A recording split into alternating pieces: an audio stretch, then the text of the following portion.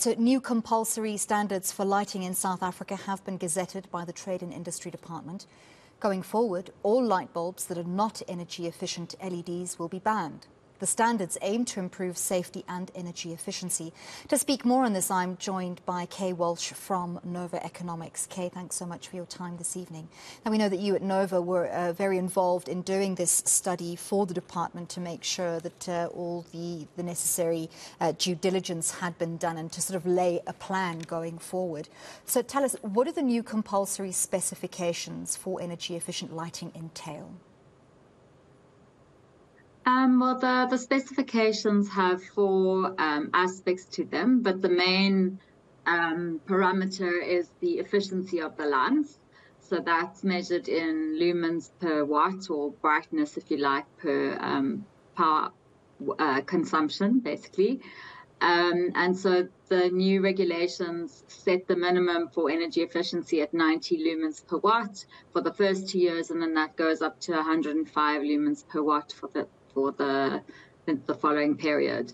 And effectively what that does is it removes all inefficient household lighting from the market, which includes halogen lamps, compact fluorescents, and the remaining incandescents that might still be in use.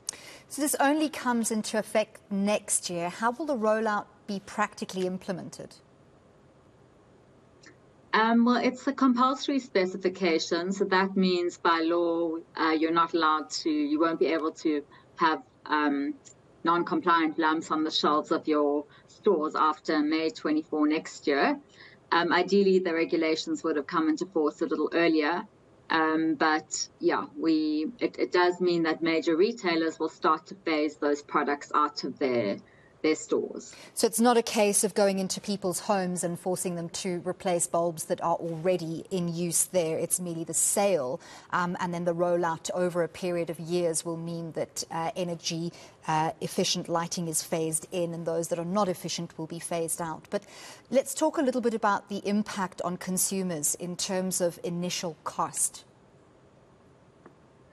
So the study we did, which was commissioned by Department of Energy and the UNDP a few years ago, showed that we could realize significant energy savings if we just encouraged consumers via regulation to purchase more efficient lighting, and that actually consumers could save about between 300 gigawatt hours and 700 gigawatt hours of energy a year.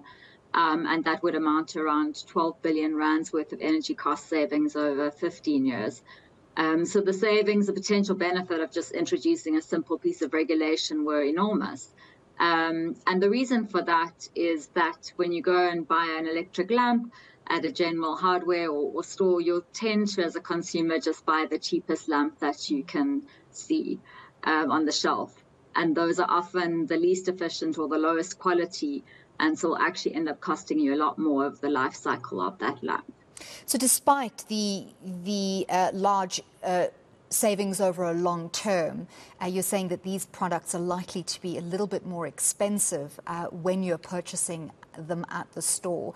We know that there were some subsidies previously when certain forms of lighting were phased out before. Is that likely to happen again, or is this just going to be, well, hang on, people need to bite the bullet? Yeah, I think the irony is that the cheaper lamps end up costing you significantly more over time. You have to replace them more often. If they're lower quality, they're likely to be more faulty. But it's just not something a consumer is going to spend a lot of time researching when they might do it if they were purchasing a car, but they're certainly not going to spend a lot of time researching which lamp they should be purchasing and whether it's worth paying double the upfront cost. So the regulation is basically just a nudge to ensure that consumers who are not going to spend the time researching these products actually make decisions in their own interest. I think, fortunately, the price of LED has come down quite a lot. So, yeah, it's not going to be a huge increase in prices. We know that consumer spending power often determines whether retailers will stick to these regulations or not? Do we know if we're going to be seeing these regulations implemented or enforced at import level? Because it's very difficult, for police. I don't know whether we're going to have energy police by then, but to enforce sale of non-efficient lighting in hundreds of thousands of retailers across the country when they're so overburdened already with basic law and order. So that was one of the major risks to the implementation or to the results that we got in our study, was that if you have very poor enforcement of any law, you're obviously not going to get the desired results. I think fortunately in South Africa, in the case of electric lamps, the vast majority are sold by formal retailers or retail chains who will comply with the requirements. But there's always a risk that, you'll have inferior lights on the black market, and it's tempting for consumers to just buy the cheapest product available. That is a major risk. And in practice, what that means is the NRCS has to send measurement and verification people to the stores to test the lamps at random, and to ensure that any supplier or importer who's imported an inferior lamp faces penalties.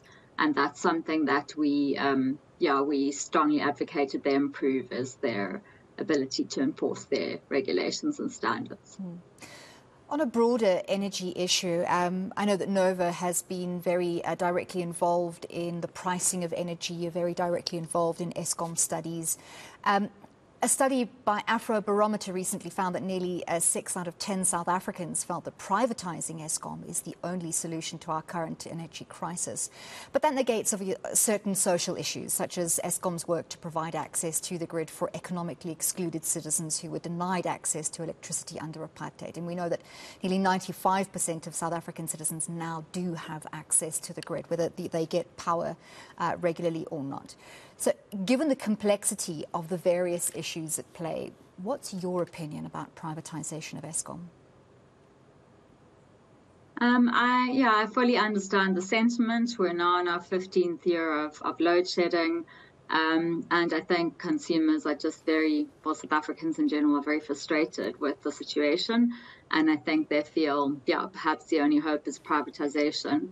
In reality, having worked with Eskom on many different issues over the years, the issues are far more complex, and the blame doesn't solely lie at Eskom's feet.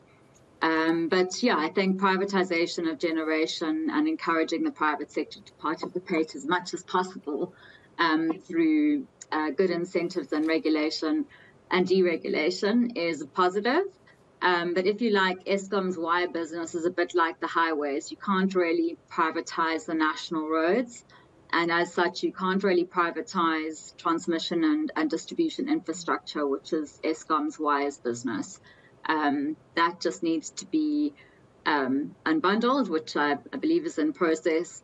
And they have to be starting to manage that so that they can encourage the uptake of distributed energy resources. So that would be the PV and the solar that you and I would put on our roofs, or smaller plants that private sector investors would build, need to be connected to those highways.